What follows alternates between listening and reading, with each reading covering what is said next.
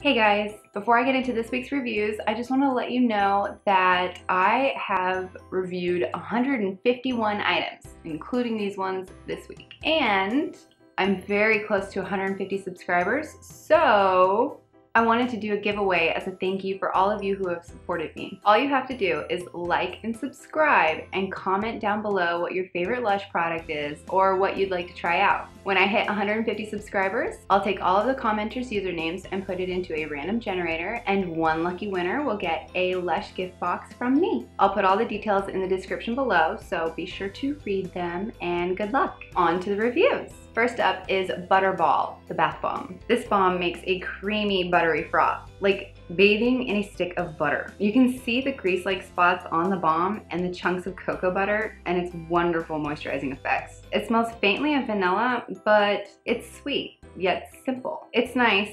Well, okay, but you do feel like you emerge with a wax coating, as if you just got yourself a car detail job. And you kind of also slip and slide in the tub, so be sure to give your tub a nice rinse afterwards. My skin feels amazing when I get out of the tub with this bomb. Next is Respect Your Elders. This is a soap and it is brand new for 2016. I like the smell of elderberries, so I knew I would be in love with this one. I'm also obsessed with the rich dark colors. It's so beautiful. It bubbles up quite nice, but the smell doesn't last, which surprises me actually, because as it sits alone in my bathroom, it completely saturates the room and smells amazing when it's under the water, but it doesn't transfer to my skin all that well, and you don't even smell it like a minute later. As with all Lush soaps, you do get that hard water feel. Yes, it looks like you're gonna stain your fingers and sink with how dark it is, and you can see the purple, but trust me, it doesn't stain. Next is Foot Soak and Fancy Free. So I was gonna use my foot tub, like, you know, those like bubbler foot things, but I am very proud to say that there was no blonde moment that day. You'll see why I say that in a minute. It's packed with ingredients to soften hard skin like Epsom and fine sea salts, and also Irish moss powder. The seaweed in this is not like their others in, for example, Big Blue. This is the kind of seaweed that looks totally fake and should be in your child's fish tank. Plastic decor, I'm not even joking. Anyway, I suggest using the whole thing because it doesn't seem as moisturizing as you would think for how big it is. All of this stuff just turns into a grainy mush pile, and you really have to mix it in the water or it'll just collect in that pile at the bottom. I think it's kind of a hype in a way though, because the most relaxing thing about this is that you've got your feet in really warm water. It's meh, and make sure you know how you're gonna clean it up. For me, I used my handy dandy fishnet. Lush seems to really want you to clog your drains with most of their product. LOL. So this is sugar scrub, and it has to stay on its little plastic bag because I messed it all up. It's tough on cellulite and unwanted bumps, but really kind on your skin. It's made with fair trade sugar, fennel, and ginger. So the object of the game is to not get it wet.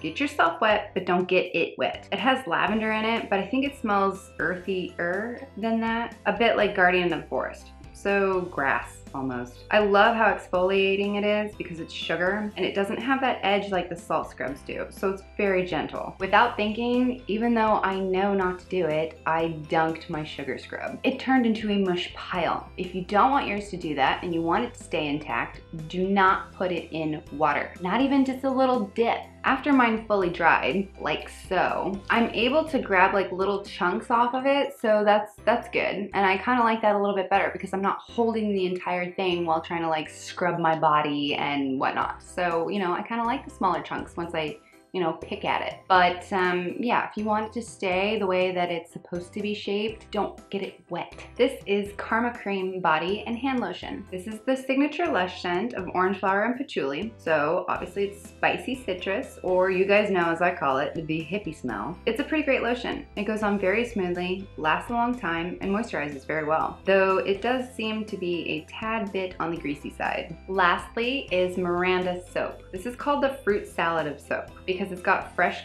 organic kiwi to tone and brighten skin, as well as bergamot for soothing orange scented effects. I really like the kiwi seeds. It adds texture to the soap, but it has that hard water feel. Kind of hard to lather, even though it is a very creamy soap. That's all I have for you guys today. And I know I usually say, be sure to like and subscribe, and I will see you next week. But definitely be sure to like and subscribe, and remember to comment down below what your favorite Lush product is or what you'd like to try out. I'm really excited for this giveaway, and I really hope you guys participate. I want to thank you guys very much. So yeah, I'll see you next week.